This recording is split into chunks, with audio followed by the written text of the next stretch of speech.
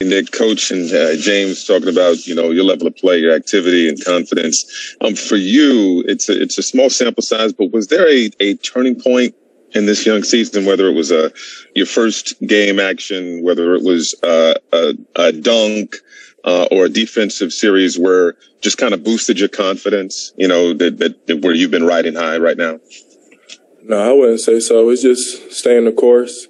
Me getting out there, getting the feel for the game, getting the feel for where guys want to be, just being more comfortable. So I wouldn't say that there was a certain game or a certain play or anything like that. It's just me being out there and just believing in myself. And at the end of the day, cream rises to the top and talent always shows.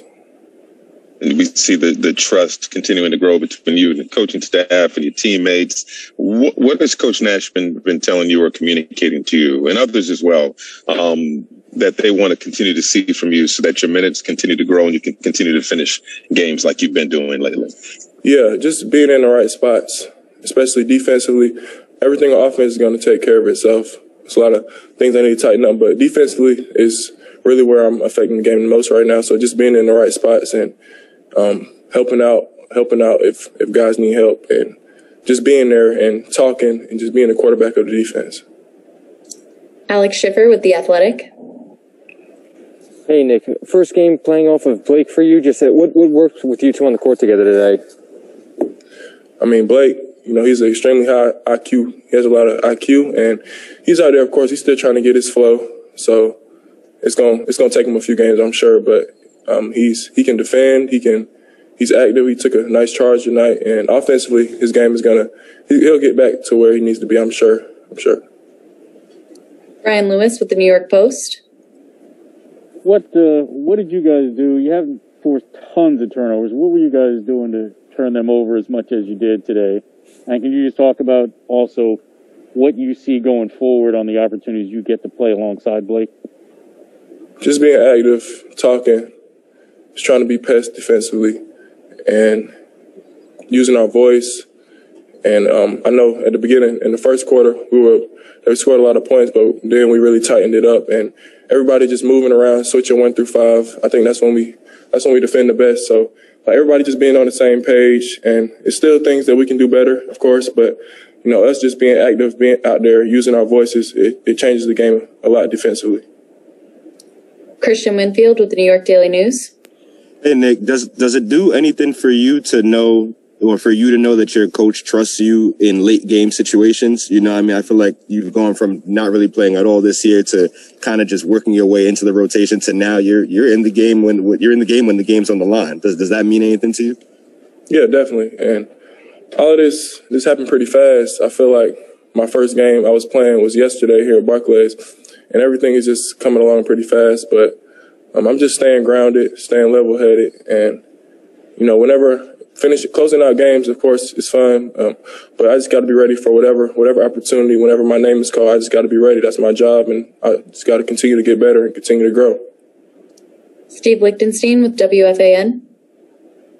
Hi, Nick. The league is starting to see that how well you can cover guards. So when you're isolated against a Westbrook or a Beal, two dynamic players, what goes through your mind? What are you trying to prevent most?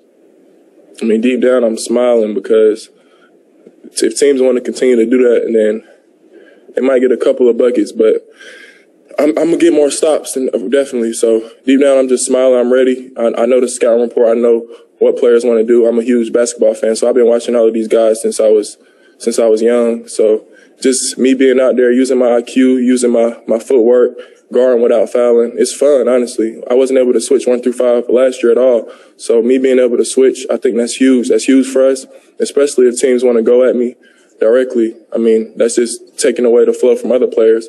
And like I said, I might get scored on a couple of times, but for the most part, I'm good.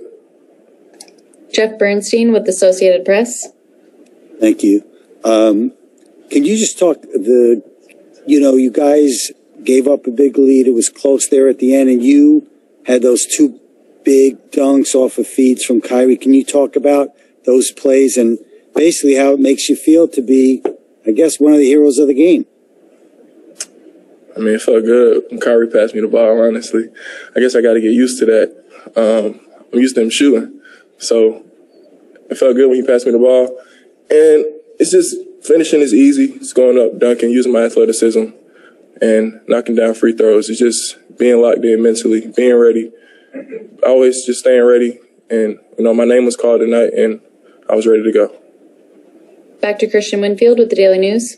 Hey, Nick, another one for you. Just how long does it take to build that type of lob pass chemistry with James? Is that something that clicked immediately, or is that something that you guys put in a lot of time that is starting to now materialize?